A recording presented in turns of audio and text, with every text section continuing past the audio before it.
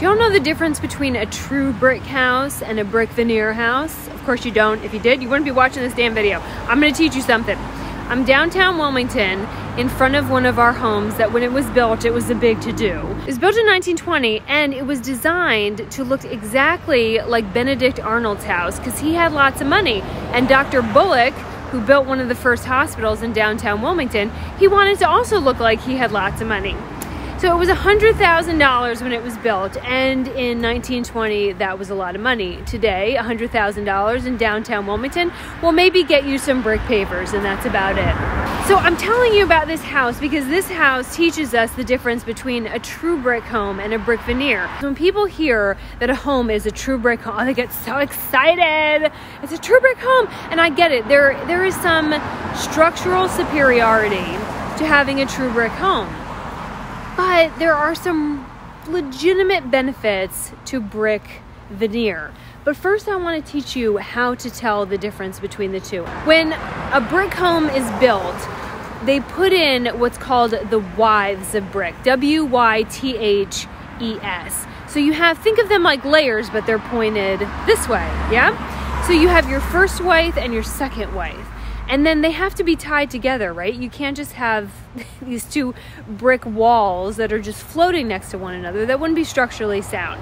So the real test of a true brick home to a brick veneer home is you want to look for the anomaly that usually happens around the 6th or 7th line of bricks. And that's when, from facing long ways, you suddenly get one that's turned this way. Well, why is that? It's because around the 6th or 7th course, they have to have a row facing this way that binds, that goes over the two withes, that ties them together. And that's why this is called a Flemish bond. It's that course that's turned the other way is bonding the two withes together. Now on a true brick home, you can have walls that are 20 inches thick. So in that regard, yes, they're structurally superior. They're not going anywhere.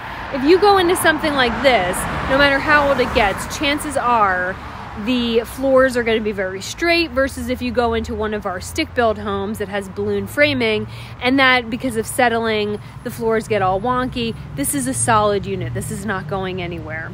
Can't really say the same of, let's say, a veneer home because that brick veneer is actually attached to wood framing. So if you have new construction, that's going to be brick veneer on a wood framed house. So now that I've just let you know that your brick home is brick veneer and not true brick home, don't be totally disappointed just yet, and here's why.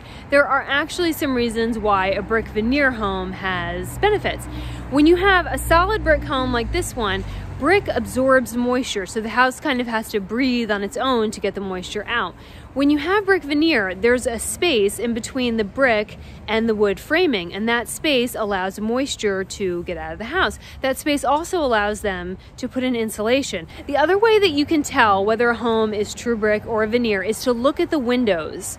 This house has marble lintel. Lintel is that thick stone at the top of the window, and sometimes those are made in granite, sometimes marble, sometimes concrete, but they're very large and typically heavy because they're supporting all the weight of that double withe wall, right? And then on this house, the bottom is marble because Dr. Bullock is sparing no expense to keep up with the downtown Joneses. So when you look at the windows of a home that's brick and you're deciding brick true or brick veneer, pay attention to that lintel, and then also look at the thickness of the window casing, because when you have that deep true brick wall, you can set your windows back deeper. You have all that space to work with. Well, in a veneer, you have no space to work with. So typically those windows are set closer to the exterior. So it's going to be shallower. There's going to be shallower depth. So did y'all learn something? I'll tell you what. You guys just stick with me and I will teach you some shit about these old homes.